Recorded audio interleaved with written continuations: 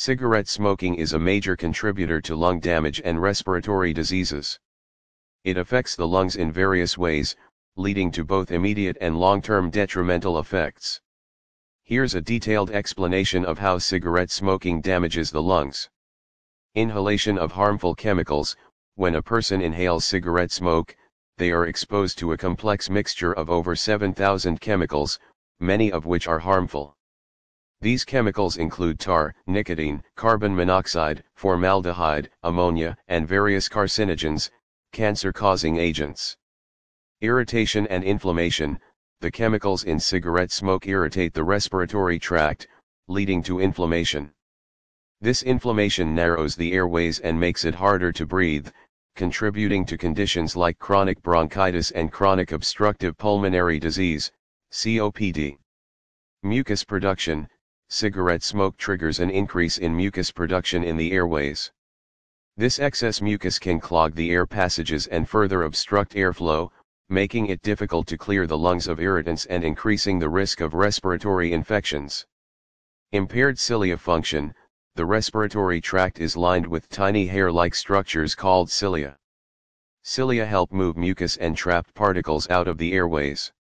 Smoking damages and impairs the function of these cilia, making it harder for the lungs to clear mucus and debris, which can lead to infections and other complications. Loss of elasticity. Smoking causes the walls of the air sacs in the lungs, alveoli, to lose their elasticity. This elasticity is crucial for the lungs to expand and contract properly during breathing. Loss of elasticity reduces lung capacity and makes it harder for the lungs to efficiently exchange oxygen and carbon dioxide. Destruction of alveoli. One of the most severe effects of smoking is the development of emphysema, a type of COPD. Emphysema involves the gradual destruction of the walls of the alveoli. As these walls break down, the surface area available for gas exchange decreases, leading to impaired oxygen uptake and increased carbon dioxide retention. Reduced lung function. Over time, the combination of inflammation, mucus buildup, and structural changes results in decreased lung function. This leads to shortness of breath, persistent coughing, wheezing, and other respiratory symptoms. Increased risk of infections. The damaged airways and impaired immune function in the lungs make smokers more susceptible to respiratory infections like pneumonia and bronchitis.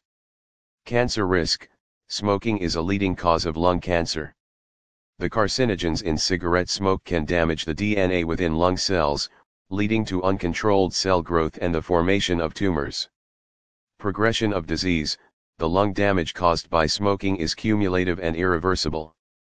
Continued smoking exacerbates the problems and accelerates the progression of lung diseases like COPD and lung cancer.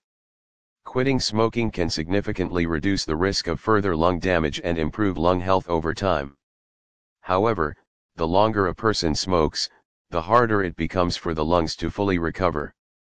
It's important to seek medical advice and support when attempting to quit smoking, especially if you've been smoking for a long time or are already experiencing respiratory symptoms.